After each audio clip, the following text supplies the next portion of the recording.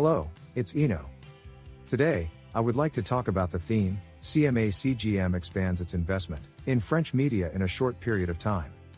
French shipping company, CMA-CGM, announced on May 25 that it will acquire 100% of the shares of La Tribune, a French digital media operator.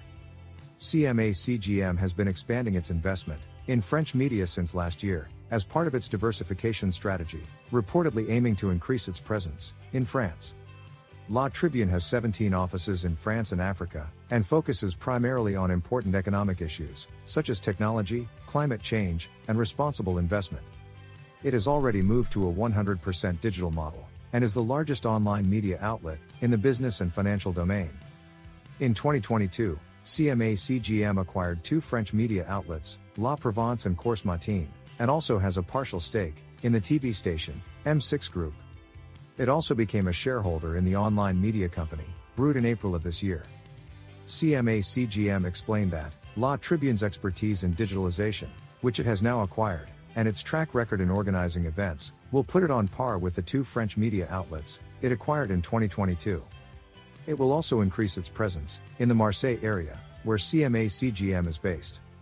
According to this article, CMA-CGM has acquired several media outlets in France in the short term. Media can reach a large audience, and is more common than logistics. The shipping industry is volatile, and while it is good when earnings are good, it is also risky. CMA-CGM is taking the route to integrated logistics, not only shipping, but also warehousing and logistics. In this day and age, I believe that it is quite important to keep the media in check.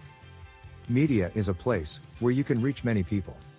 Even if it is not connected to logistics, having media that can reach many people makes it possible to expand in various ways. Logistics will never disappear, but we will continue to focus on CMA-CGM, which is expanding its logistics business, while simultaneously expanding its media business.